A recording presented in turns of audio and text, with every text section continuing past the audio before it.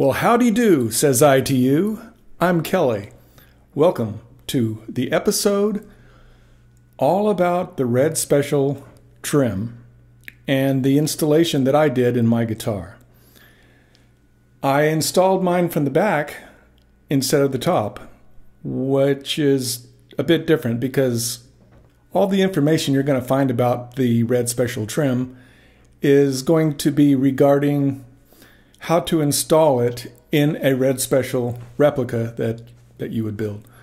I was interested in it for other reasons. I thought it was a good design, and maybe I'd be able to install it from the back side instead of from the top, keeping the top cleaner looking, not have a plate hiding it.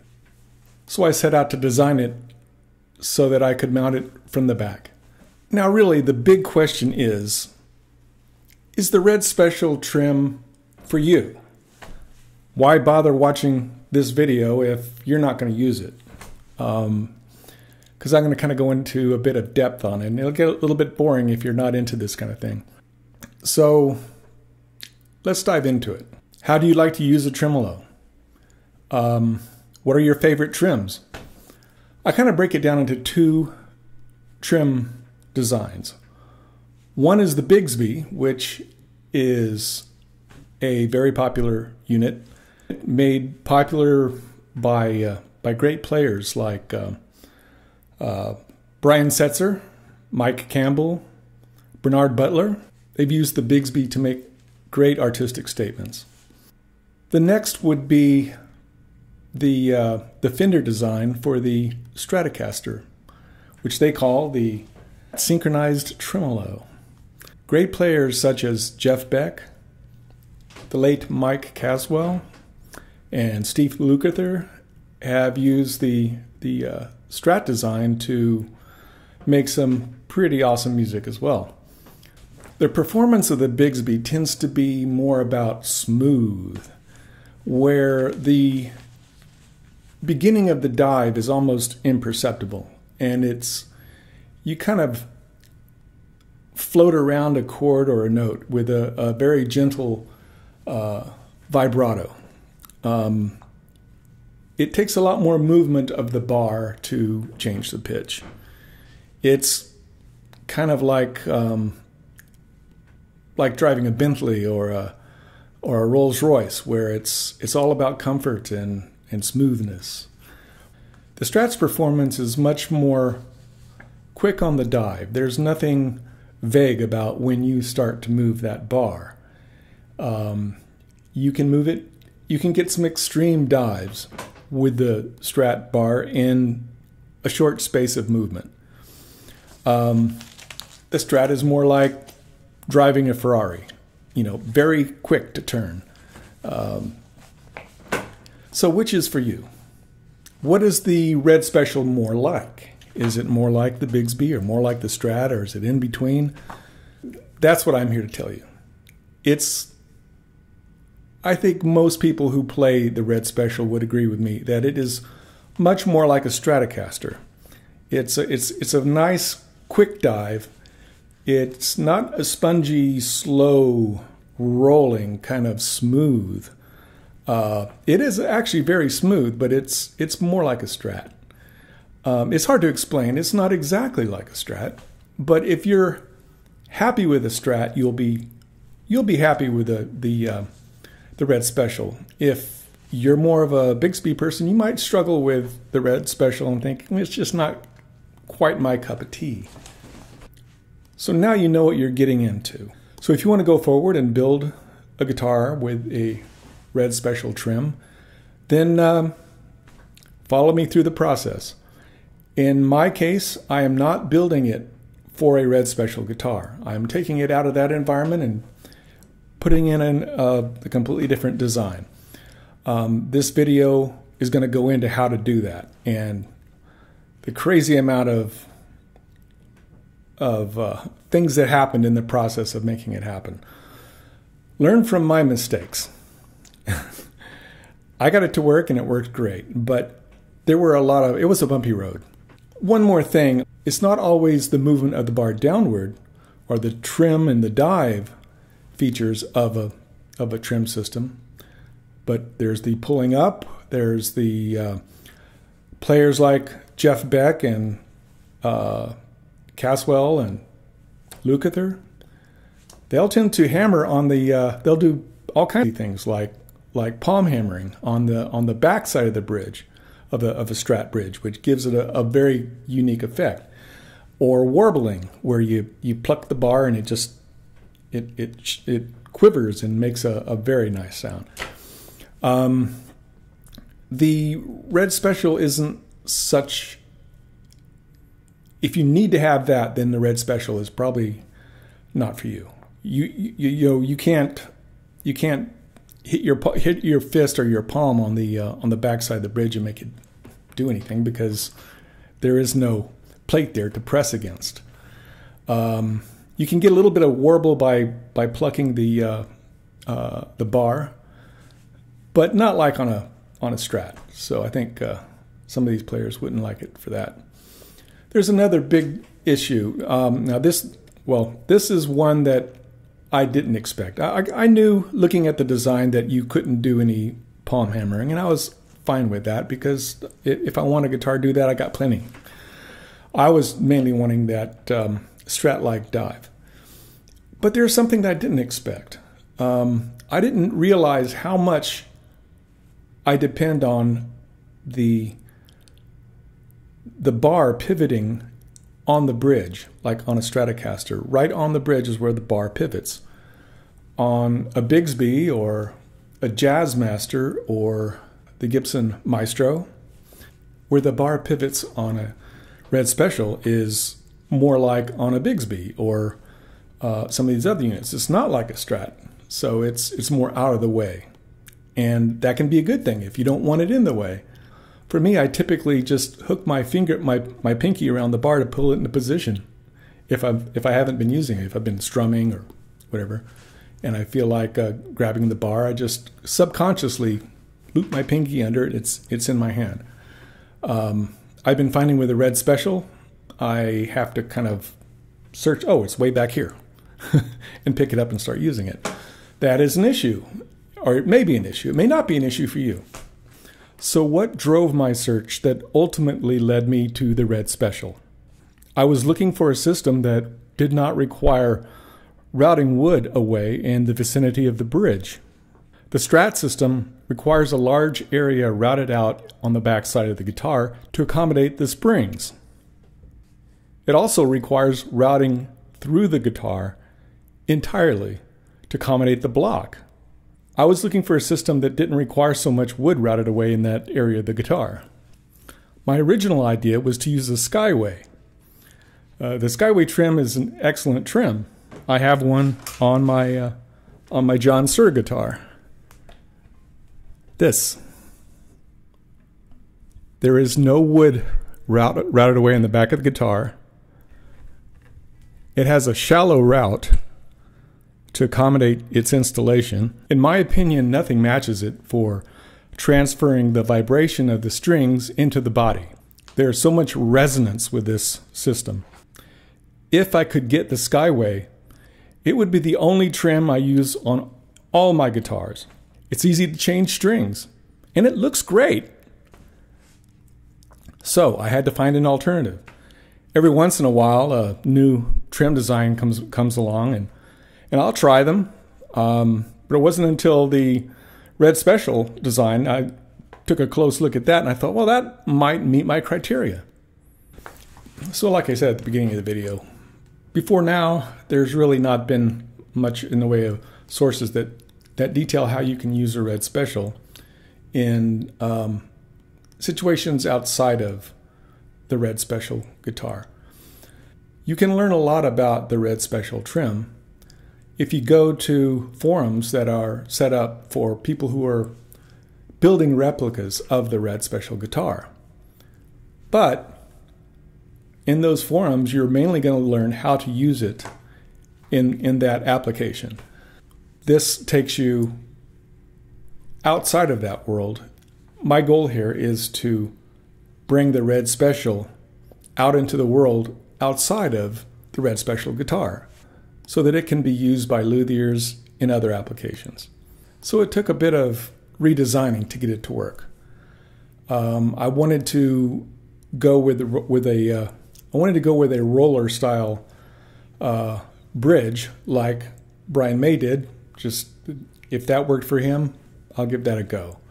The one that I chose was the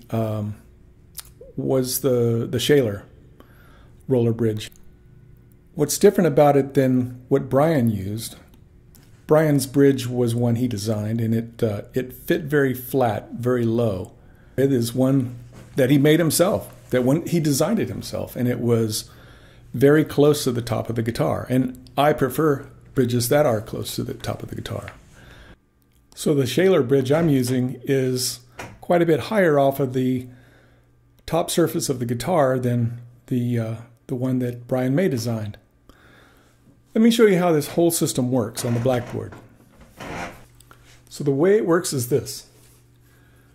There is a plate of metal that has a knife edge on one end, and it's fastened to the body of the guitar within the guitar, and that's covered with a cap of wood. This pivot block has a V groove in it, and it pivots on the knife edge of this plate of metal. The strings are pulling in this direction over the bridge towards the nut. This is the ball end of the string. The pivot action is off of this pivot point, and the tension that the string is pulling on this block is countered by this spring here. The spring is pressing against the block and against the head of this bolt, which goes through an opening in this block and into a block that's buried inside the guitar. It's a very good design. I mean, this is what Brian came up with when he was, 14 or 16 years old with his dad.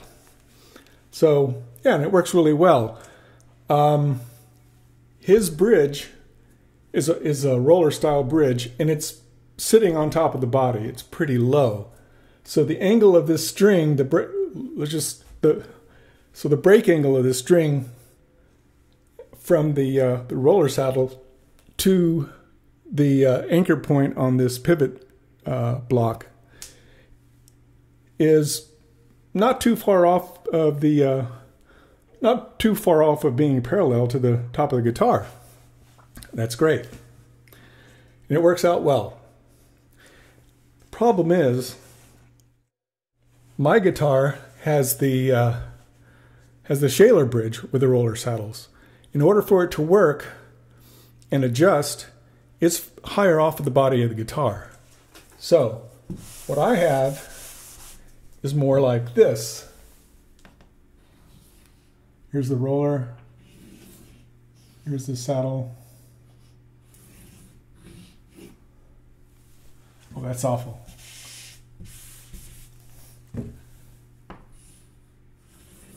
There's an adjustment system. And now, for me, what I'm up against is now this string is going up here. Now this angle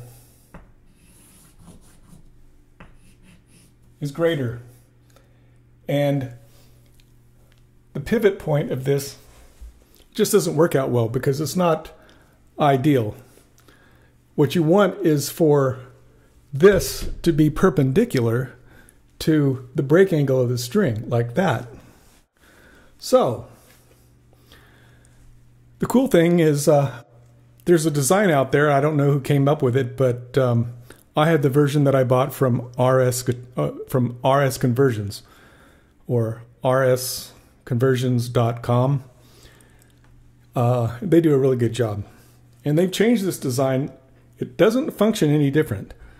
They just made it a little better in some ways. They've combined this block and this plate by going like this. So now all you have to do is route your guitar body out. So this is the piece of wood, and this plate is like this. The knife edge is still there, and this piece of metal is threaded.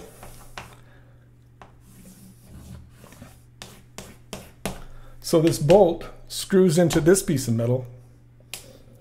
Let's just call this a block, the pivot block, or no, that's the pivoting block. This is the knife edge block. The knife edge block is held in place by 3 screws.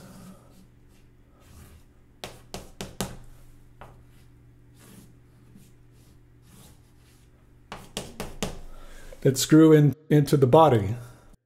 So now you have one piece with a knife edge that serves the purpose of having a threaded area for this, of anchoring this bolt, and serving as a knife edge here.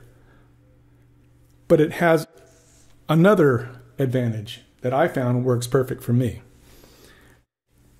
Is because I don't have a plate here. If this were a plate and I wanted to angle this whole assembly, the plate would be sticking up here above the level of the guitar top.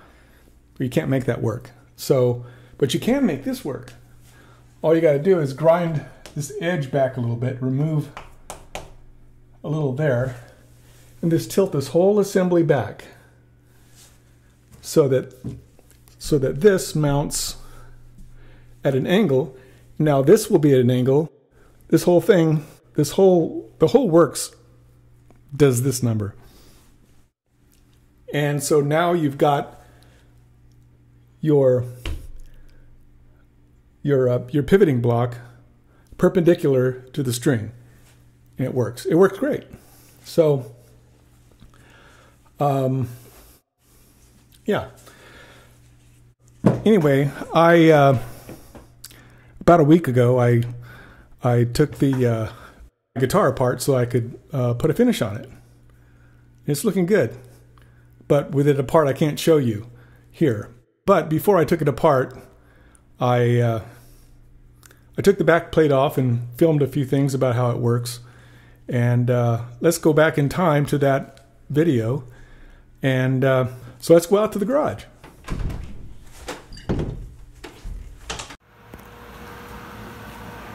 Okay.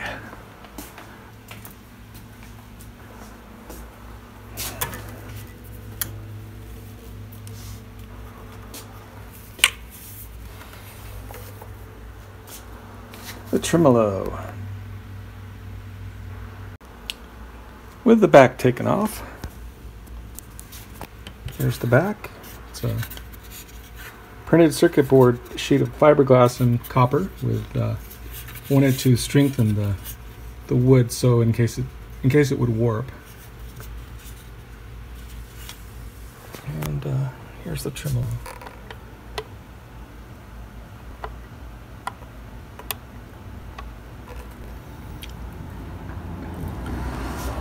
I originally made this cavity much bigger because I didn't know how much room I would need for these springs.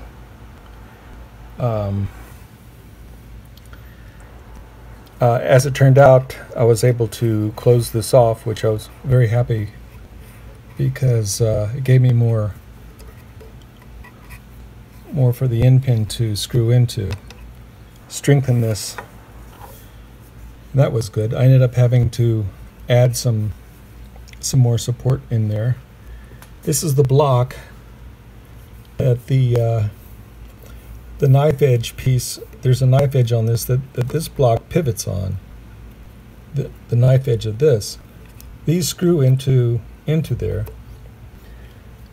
Would not have to have a separate block that's screwed in like that if I was okay with having holes here and here to install these with.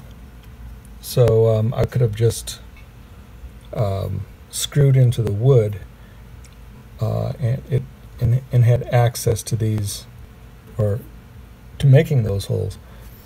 I have another idea that I'll do on my neck through guitar. So that's that. The original tremolo had had a different bar on it that was the Brian May design, and it had a nut that was down here, so that's why this is so much bigger than what you see there.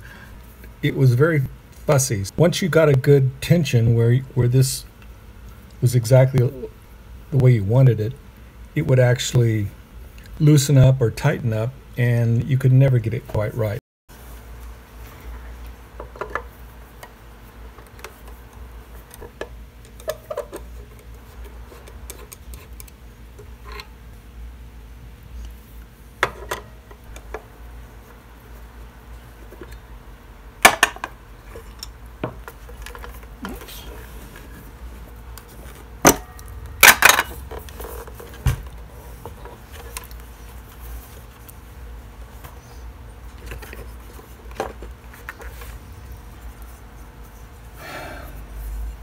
That's just there to hold it open.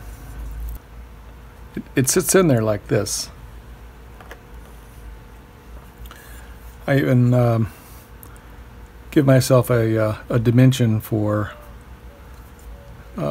measuring that distance.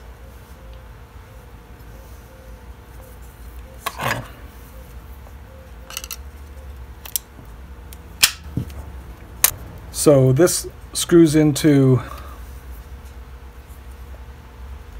this knife edge.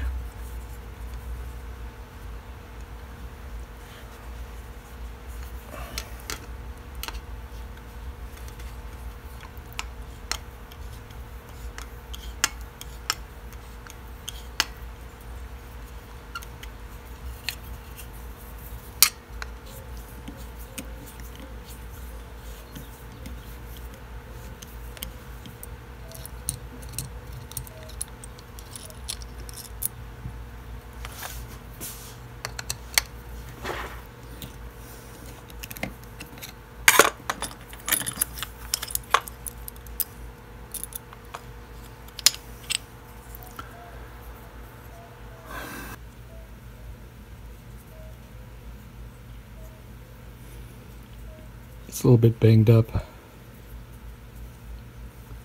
not going to bother taking these out, but they just press in. The bar presses into here like this, and I want something to be able to adjust the tension. So with this in here, I can use an Allen wrench to get to the adjustment of this grub screw that's going into here. But the way I made that is I drilled from this end at an angle, at this angle, because of course it's going to be easier. I actually filed a notch there so the drill could take it. Drilled the hole and then tapped it. From McMaster Cars, where I ordered this. And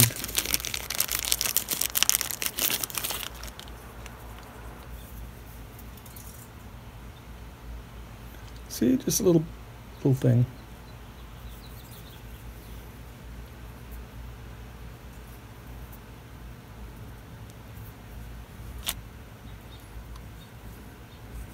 So you can see on this side, I did it on both sides.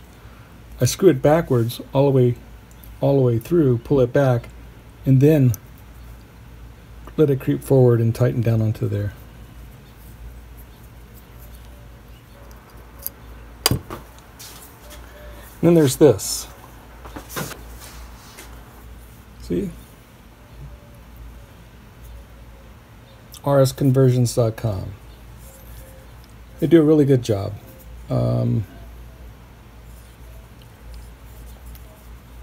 I filed the top down some, but there was, RS Conversions does give you a center line that can really help when installing this.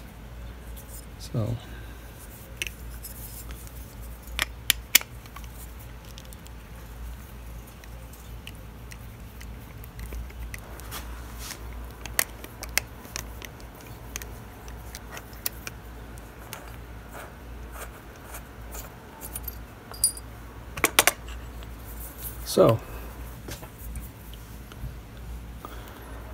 These holes are just there to clear this so that when you screw in, it goes through without obstruction. And of course this mounts to there. There it is. That's how it sits in the body.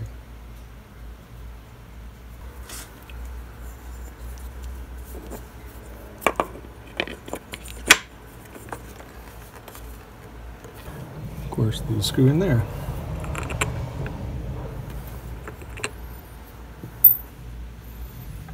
So that's how that works. Because of how thin you have to be in here, I would not recommend using basswood. This was a mistake. It was so thin that, well, of course, I had to make the mistake of making my contour a little too close here, and it caused a problem right here because that got really thin. Ended up having to support. It's actually cracked. There's a crack in this area where actually this piece came off, and I had to glue it back in, and luckily you can barely tell. So I ended up supporting. It turned out I did not need as much space as I thought I would. I had no idea what I was going to be up against as far as how far those these had to be in or out. And it turned out that I did not need all this extra space, so I ended up closing it with this piece of sugar maple, whatever, which gave me more support for the end screw, or for the end pin, for the strap pin. Because I made it so thin, at one point,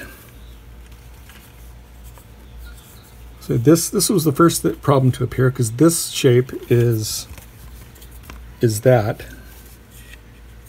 arc. So I went through there and ended up patching that and putting this piece of maple here. But then when I put the block in and I started to tighten it up, I saw some flexing here. And so I figured I would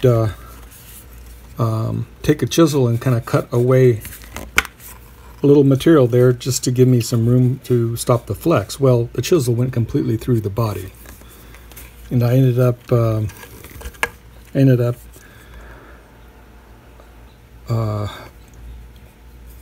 just filling this area with super glue, and then taking a block of wood and pressing it down, and then spraying the accelerator on it to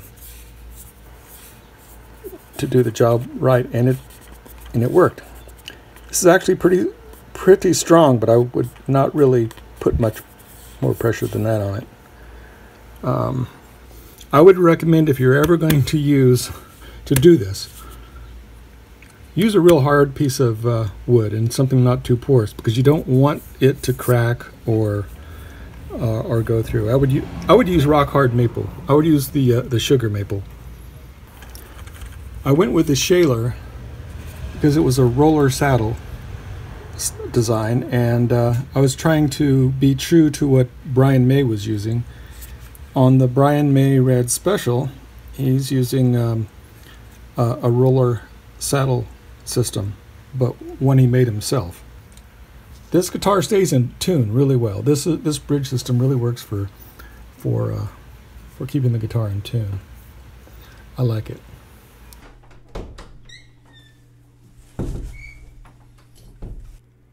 So now you see how it works. That's it. I'm going to leave a drawing on the screen so that you can pause it and do a screenshot if you want. It's a mechanical drawing that improves upon my design. It's only a little bit better because now I know how much play I have in the adjustment of that bolt for those springs. So look at this drawing and make adjustments to suit your needs. Use it as a guide to plan your own design. You may do things completely different, but this gives you some information you can start with. It gives you some vital dimensions as far as what you actually need. You need to have, you're not going to be able to afford to have much more than 70 thousandths of an inch thick top above that pivoting edge, that knife edge. You're going to need to have a certain dimension for how much area you need to fit that spring. So how far can it go back? On the lighter gauge strings, you're going to have a longer distance. To